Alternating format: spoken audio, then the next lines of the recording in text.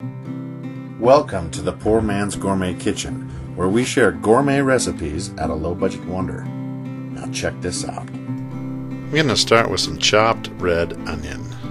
We're going to slice up some bell pepper. We're going to chop this up as well. We're also going to need some tomato. I'm going to use 2 Romas, and we're going to cut these up into bite-sized pieces. I'm also going to be using some scallions, some fresh parsley, and we want to chop this up real fine. Also a few fresh basil leaves. Again, we'll chop this up nice and fine.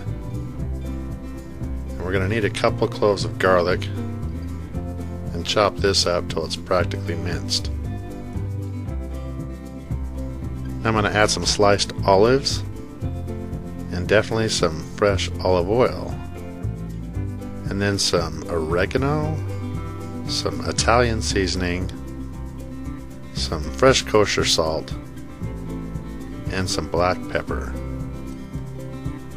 Then I like to come back and squeeze a fresh lemon right over the top to help these flavors pop.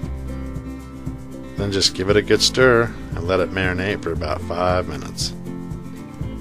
Now here I cook some Italian sausage. I'm going to go with 4 of these and just chop these up into bite-sized pieces. Now we'll throw down some flour so we can start working our dough. And if you need a recipe for this, I'll include it at the end of this video. But all you do is take 1 full length of pizza dough and you just stretch it out here like this.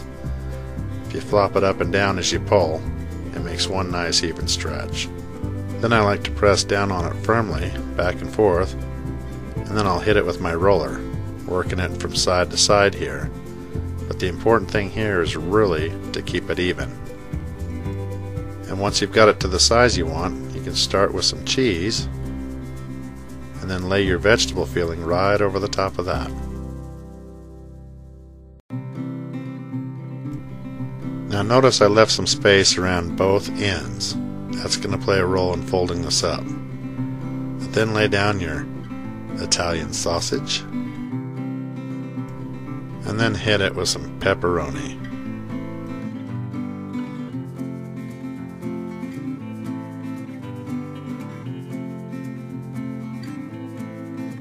The last thing you want to do is lay down some more cheese. Then you want to start folding in both ends. Now just start working it like a burrito, folding it up and holding firmly until you get the entire side, and then you can work the opposite side, pulling it towards you, and that's where you make your seal.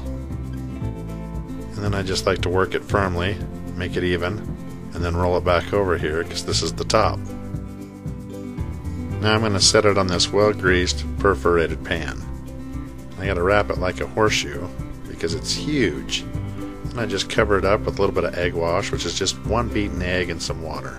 And we got to make some air vents here. 1 in the middle, 1 on each end, 1 in the middle of those, and then 1 in between each of those.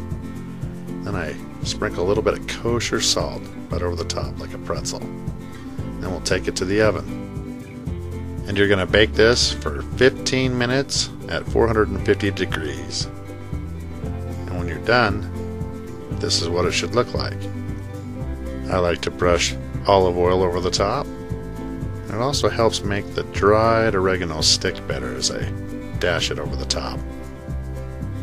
Now you've got a completed 2-foot Stromboli ready to be sliced up, dished out, and served. So let's take a look at that inside, shall we?